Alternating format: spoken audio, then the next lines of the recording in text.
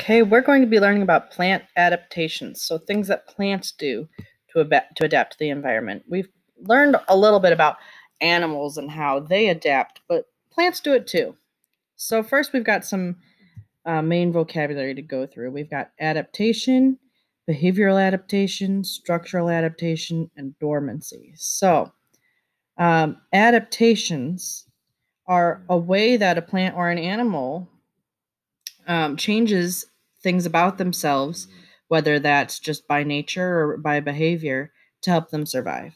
So I'm going to figure out which one of these goes with that. So I've got a structure, a part of an organism's body that helps it survive in its habitat, a behavior that helps an organism survive in its surroundings, something about an animal or plant that makes it possible to live in a particular location. That sounds about right. And then a period of, yep, I know which one that is. Okay. So then we've got two different types of adaptations. We've got behavioral adaptation and structural adaptation. So behavioral adaptation, that means things that we do to adapt to our environment. So that's just a behavioral thing. So a behavior that helps an organism survive in its surroundings. So that might be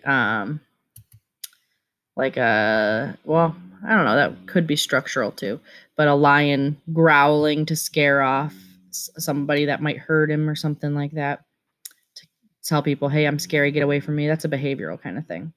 A structural adaptation, a structure or part of an organism's body that helps it survive in its habitat. So something natural to them. So like a chameleon's ability to change colors to blend in.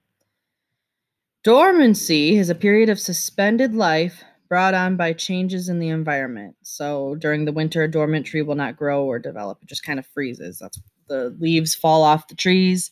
The trees don't die, but they're not growing. They're not changing. They're just kind of frozen and they stay still until the season is over. So now we have to match the questions to the answers. What is an adaptation? It's special features that allow a plant to live in a particular habitat or place. And why do plants have adaptations? In order to survive. Just like animals and humans. So here we're going to look at some different plant adaptations and match them to the picture that they're describing. So first off, we've got flexible stems that help aquatic plants avoid damage by water currents. So that kind of goes along with this seaweed right here on the side.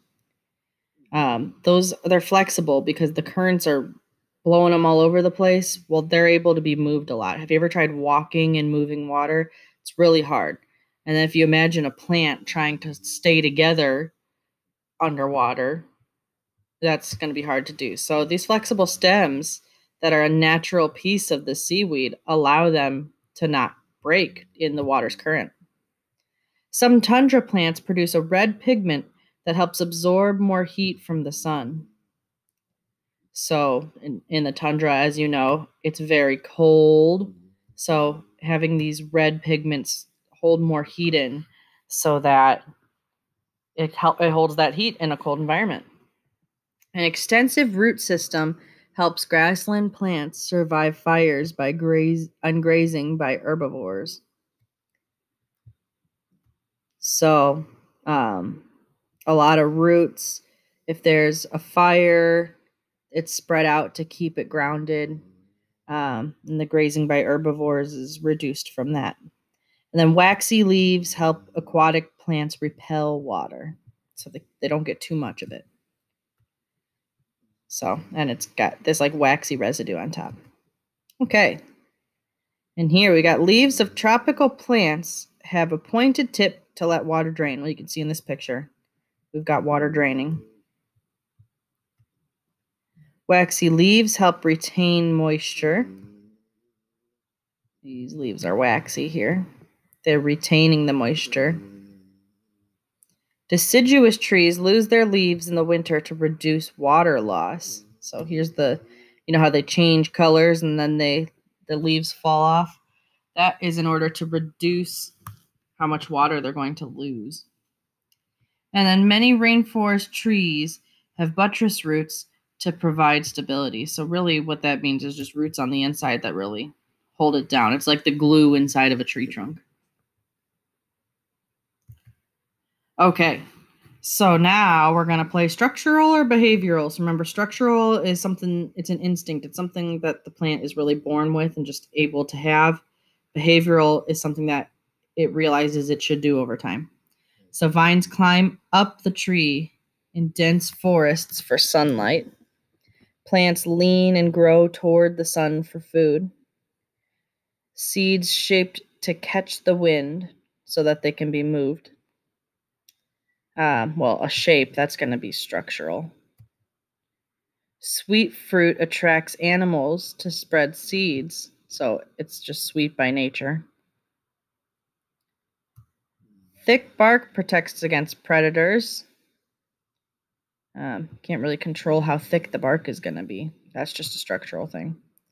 Some plants are dormant during the winter. They go, okay, I'm going to freeze. I'm not going to have any movement or anything. I'm just going to freeze until the winter's over. Vines climb up a tree. That's a behavioral.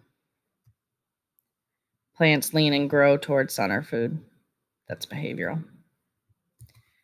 And that's it on plant adaptations.